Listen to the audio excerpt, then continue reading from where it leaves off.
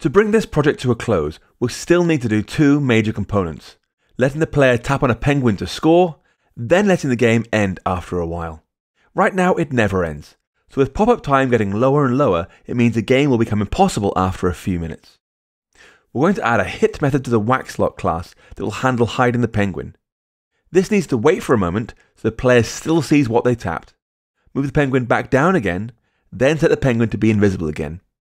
We're going to use an SKAction for each of those three things, which means we need to learn some new uses of the class. First, SKAction.wait for duration creates an action that waits for a period of time, measured in seconds. Second, SKAction.runBlock will run any code we want, provided as a closure. Block is Objective-C's name for a Swift closure. And third, SKAction.sequence takes an array of actions and executes them in order. Each action won't start executing until the previous one is finished. We need to use SKAction.runBlock in order to set the penguin's isVisible property to be false, rather than doing it directly, because we want to fit it into the sequence. Using this technique, it'll only be changed when that part of the sequence is reached. So here we are in WhackSlot.Swift. I'll scroll down below the hide method and add a new method. I'll call this thing funcHit. We're going to say immediately isHit is true. So we know this thing is hit. Next we make our delay action by saying let delay equals SKAction.wait for duration. I'll do 0.25, so a quarter of a second. Next, we're going to hide the penguin by moving it back down again by saying let hide equals SKAction.move by, we'll use move by x 0, y minus 80, duration 0.5. So move very slowly down compared to the regular hide method call. Then we'll say let not visible be equal to SKAction.run weak self in, then self question mark dot is visible is equal to false. And now we want a sequence of those three things. So we'll say let sequence equals SKAction.sequence an array of delay, hide, not visible. And finally, charNode.run that sequence. Boom. Now with that new method in place, we can call it from the touchAsBegan method in GameScene.Swift. This method needs to figure out what was tapped using the same nodes@at method you saw in Project 11.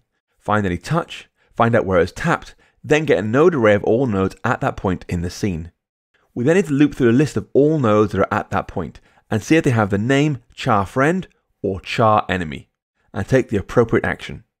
Rather than dump all the code new at once, we'll start with a basic outline of touchAsBegan. So I'll go into GameScene.Swift. We have somewhere touchAsBegan from our skeleton code from earlier.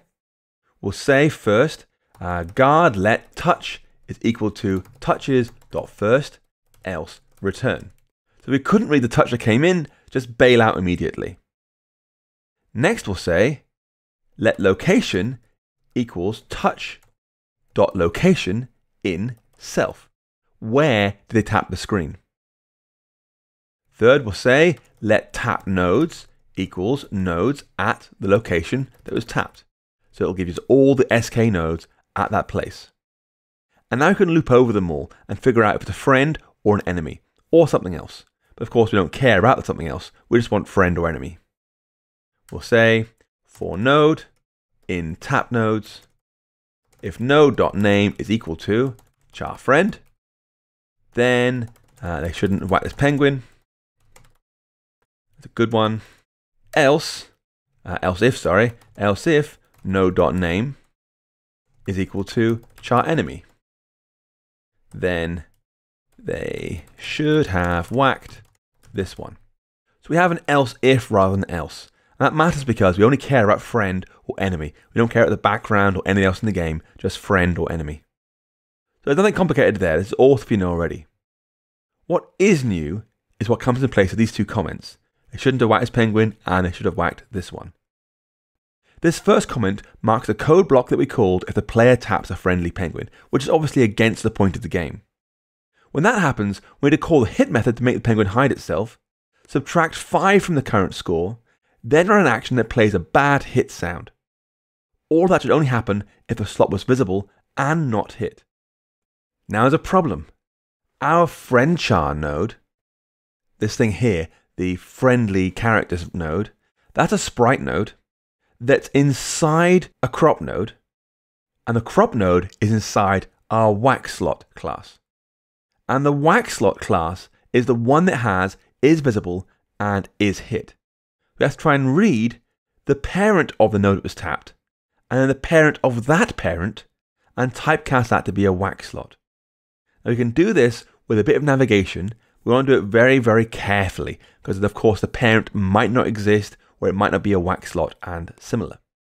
So we're going to say inside our loop, guard let wax slot be equal to node, the one that was just tapped, dot parent, which isn't any kind of SK node, question mark, the parent of that, so the grandparent of the tapped things, conditional typecast, wax slot, else, continue.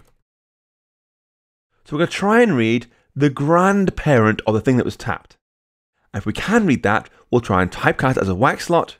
And if that works, fine. Then we'll do our node check down here. But if it fails, which is basically every other kind of node in the game, then it will just ignore that one and go to the next tap node instead. So now we have the wax slot, we can replace this code here. They shouldn't have whacked this penguin.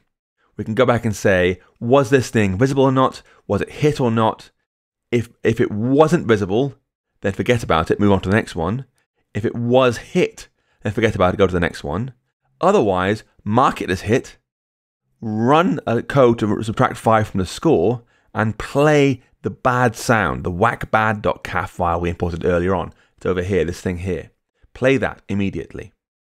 So we can say, in place of that comment, or just below a comment perhaps, keep it in there, if not waxslot dot is visible, then continue. So if it was hidden, bail out, go to the next penguin. And if waxslot dot is hit, continue. So if this thing was already been hit, don't let them hit it again and again and again, hit them just once and continue. Then we can say waxslot dot hit. So if we're still here, mark this thing as being hit, make it fade down again, and subtract 5 from the score using minus equals. And finally, we want a new action to play whackbad.caf. So we'll say run the SKAction.play sound file named, and it's called whackbad.caf. Wait for completion, false. Just play it immediately and move on. Now when the player taps an evil penguin, the code is similar. The differences are that we want to add 1 to the score, so it takes 5 correct taps to offset 1 bad one, and run a different sound. But we're also going to set the X scale and Y scale properties of our character node, so the penguin visibly shrinks in the scene as if they've been hit. So we're going to say, I'll copy these 2 lines of code here, not visible and is hit, and put that into they should have whacked this one comment. Boom. So that will say, do nothing if they aren't visible, and do nothing if they've already been hit. We'll then shrink them down slightly by saying waxslot.the character node.x scale is equal to 0.85. So 85% of its regular size. And the same thing for its Y scale. Make it slightly small in all dimensions. Then call waxslot.hit. Add 1 to the score. And I'll copy this one here, playing whackbad.caf. We're going to play instead regular whack.caf. The sound they should make when a hit a good penguin. As you can see, there is some duplication in our code, which isn't ideal. You can see that we get the wax slip regardless, which is great. If they're a friend and they are not invisible and they are not hit, fine, hit them and subtract 5 and so forth. The same code appears here though, if they're not invisible and not hit. So we want to actually share that code somehow rather than having it sort of copied and pasted twice. We can take this code out of there and put it above the if, like that, and get it out of there as well. So we've shared that code across both scenarios, which is a much nicer way of working. And similarly, both these things call waxslot.hit here and here. And they both do exactly the same things. There's no reason having that same live code twice. We can take that out as well, and out of here, and instead share it up here. Boom. So no matter what kind of thing it is, it gets hit straight away. So we're taking the code out, let all that duplication out, and shared it instead. But there's still one more hiccup, which is down here. We're modifying the X and Y scale to be 85% of its regular size, which is fine. It makes a penguin look small when it's been hit correctly. But since now we're potentially modifying the X scale and Y scale properties of our character node, we have to put them back to 1 inside the show method of the slot. So it resets to its regular size when it's being reshown again. So I'll go into waxslot.swift. I'll find its show method. Here we go. And there's lots of code here to do moving and so forth. Before that, before you move on the screen, we're going to say charnode.xscale is 1. And charnode.yscale is 1. Put it back to me its full regular size. At this point, the game's almost done. Thanks to the property observer we put in early on in the game, it's now perfectly playable. At least until pop-up time gets so low the game is effectively unplayable. To fix this final problem and bring the project to a close, we're going to limit the game to creating just 30 rounds of enemies. Each round is one call to create enemy, which means it might create up to 5 enemies at a time. First, go back to our game scene. We'll add a new property at the top here. We'll say var num rounds is 0. And every time we create enemies called, we're going to add 1 to the num rounds property. When it's greater than or equal to 30, we're going to end the game. Hide all the slots, show a game over sprite, then exit the method. So we'll scroll down to find create enemy. Here we go. So at this point, this is where the enemy is being created. You can see it decreases pop-up time, shuffles the slots and so forth. Before we assign pop-up time, we're going to write some new code just here. We'll say num rounds plus equals 1. So we add 1 to the number of rounds created.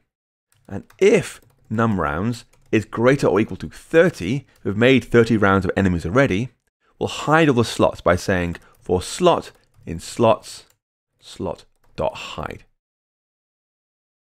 Then we'll add a game over sprite on top by saying let game over equals an sk sprite node with the image named game over. We'll place this thing at the position of CG point x512 y384. We'll layer it as a Z position of 1, so it's above other things. Add child to the game scene straight away, and return from the method. And that return is important because without that, it would call create enemy again after the delay has been reached. So we're saying stop calling create enemy now, we've hit our maximum. And with that, the game is now complete. I'll go ahead and press Command R. We can try playing out for real. And remember, if you're using the iOS simulator, please bear in mind, it's much harder to move a mouse pointer than it is to use your fingers on a real device.